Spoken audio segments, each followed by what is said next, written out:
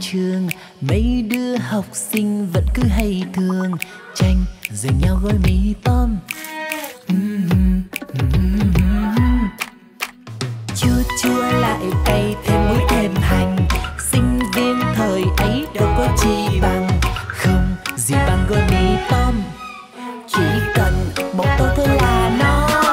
Nhiều khi chẳng đói mấy cũng muốn ăn cho nhiều vào. Nhiều khi chỉ nghe tên thôi đã thấy cồn cào. Vẫn thế vẫn thân quen như ngày nào. Nhiều khi tự nhiên làm ta lại nhớ, thì làm một gói cho đỡ thèm.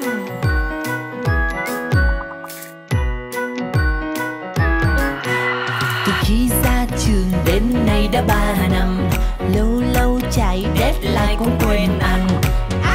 Tôi còn gói mì tôm.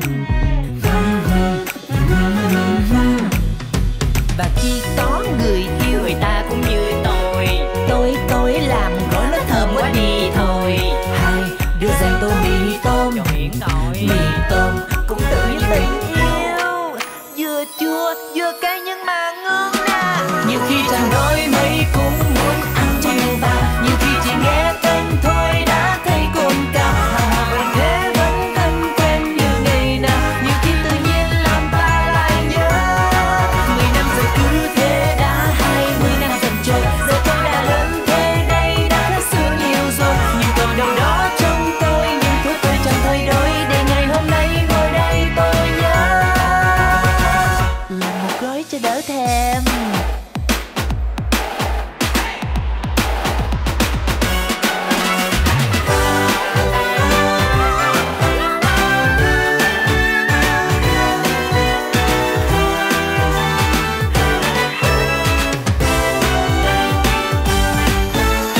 Mai đây dù lớn khôn đến thế nào, làm sao quên được hương vị rất mời chào.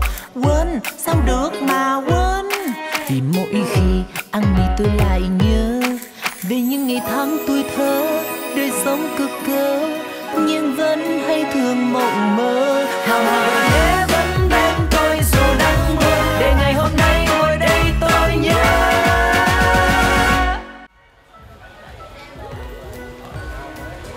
Ước gì có thêm cái trứng mẹ ha. Nhiều khi chẳng đói mấy, nhiều khi chẳng đói mấy cũng muốn ăn nhiều vào. Nhiều khi chỉ nghe tên thôi đã thấy cồn cào. Hào hào vẫn thế vẫn thân quen như ngày nào. Nhiều khi tự nhiên làm ta lại nhớ. 10 năm rồi cứ thế đã 20 năm dần trôi. Giờ tôi đã lớn thế đây đã khác xưa nhiều rồi. Nhưng còn đâu đó trong tôi những thói quen chẳng thay đổi. Để ngày hôm nay ngồi đây tôi nhớ, làm một gói cho đỡ thèm. Làm gói cho đỡ thèm.